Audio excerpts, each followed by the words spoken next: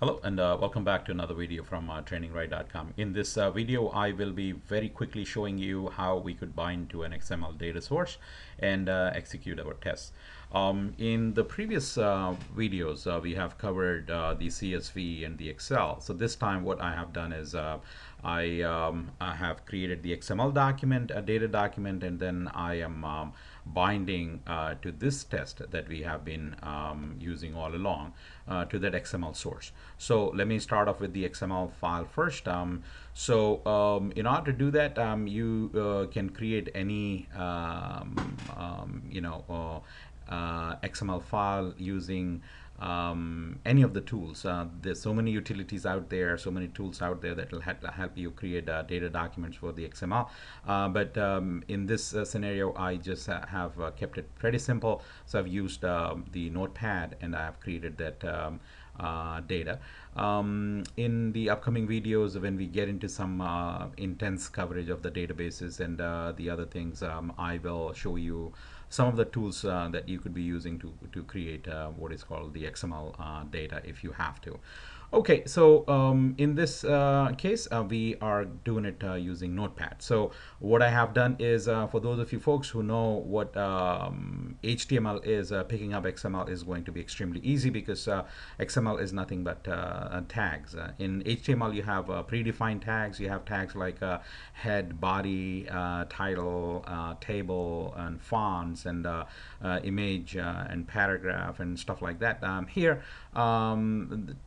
such predefined tags are not there, so you have to go and then create your own tag. So what I have done again is I created that XML file and kept it in that folder. So if you have watched this series, if you have seen the previous videos, then you know why we are saving it into the into this bin and into this debug was explained. So I just now I created this login test data as the XML document.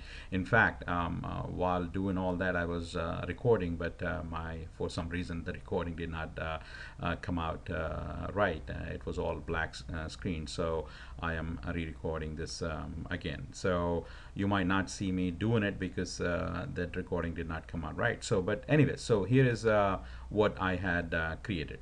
So this is the XML document. So it starts off with the XML as the root node. So every XML document have a single root node, and in this case it is XML.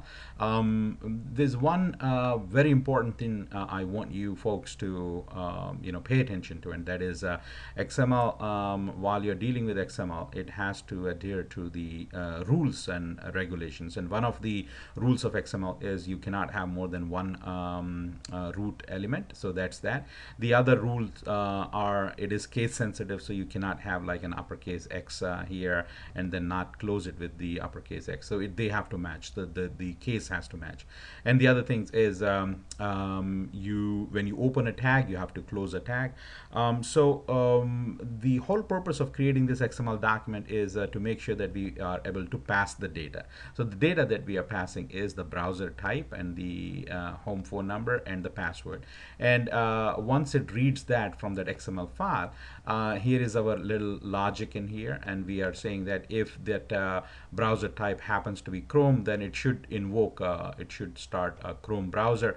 If it is Internet Explorer, it should start an Internet Explorer browser, and if it is Firefox, it should start a Firefox browser. So I got to make sure that in my XML, I at least have minimum, at least like 3 records, so that I could check all those 3 scenarios. So here are my records. So this is the data row is like one of the this can be named anything. I named it as a data row because it sort of like makes sense that it's a row of data, and in there these are the fields, right, that I am trying to extract into my code. And if you see in here, that's the browser type. So I have to have an element of the browser type, and then this is the value of that. So every data row will have my browser and my customer home phone number and my password. Likewise, I'll have those three, because the reason I say three is because I am testing it for different browsers, so I got to make sure that at least I have three. I could have like 3,000 in here, or 300, or 30, or whatever be the number I could have. The minimum I want to have is at least three, so that I could test all the scenarios for Chrome being one, this being second, and Firefox being third. All right. Okay. So now that I have that, so I save it in the proper place, and then I should go ahead and then have this as my data source. Now, let me just bring it up in Notepad and then show it to you. It'll be a little bigger for us to hang on here. Okay, so let me go step by step to show you what it is. As you know that the data source as an attribute, it'll have certain parameters. So one of the parameters is, we are trying to mention here that it's an XML. So the data source is all about XML, meaning that whatever we are binding to is an XML file. Okay, so that's that. Compared to in the past, we were saying that this is a CSV file, and if you see here, this was a CSV, so Microsoft Visual Studio Test Tools data source.csv, and here data source is it's an Excel, so we have so here we are saying that it's an XML. Okay, very good, that's that. The next thing is, where is it being saved? So it is going to be in the output directory. This data directory corresponds to that output directory. And where is the output directory? Again, I was explaining you in a lot more details in the previous videos about it being in the bin folder and in the debug, only because of the settings of our project. So once the project is totally complete, and if we are about to release, I could change that and then put everything into the release folder. Right now we are working, so I'm putting everything into the debug, and so that's where this part comes in. So data directory, right, and this is your customer login test data. Then in that we have all those as data rows, right? So that's the data rows. All my iterations, right, are data rows, and we could go sequential, we could go random, as we have seen in the past. We have been doing it at random, so this time I left it as sequential.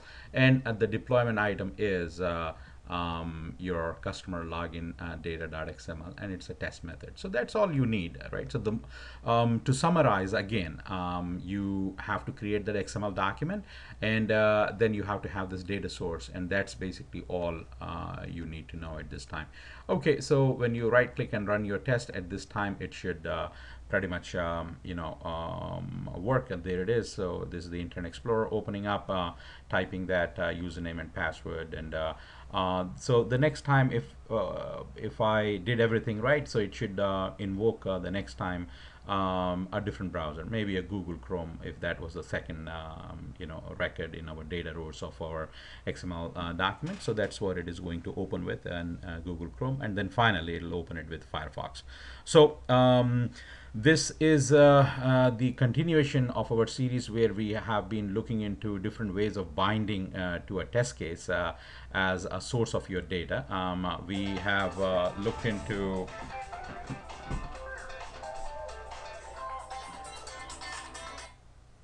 the possibility of connecting to Excel. We looked into connecting to the CSV files. In this one, we looked into connecting to XML, and in the upcoming videos I'll be showing you as how to connect to a database, and we'll also be looking into how to connect to a manual test case that was created using Microsoft Test Manager, MTM, and in that, if that is stored in, let's say, a TFS, Team Foundation Server, and if that test case, manual test case, is have been parameterized with a bunch of data. So how you could execute it from CodedUI. That will be pretty interesting. So we'll be looking into that as well. So in my upcoming videos, I will be discussing about the databases and everything else that can be considered as a source of data to do our data-driven testing. All right. Okay. See you soon with another video. Thank you.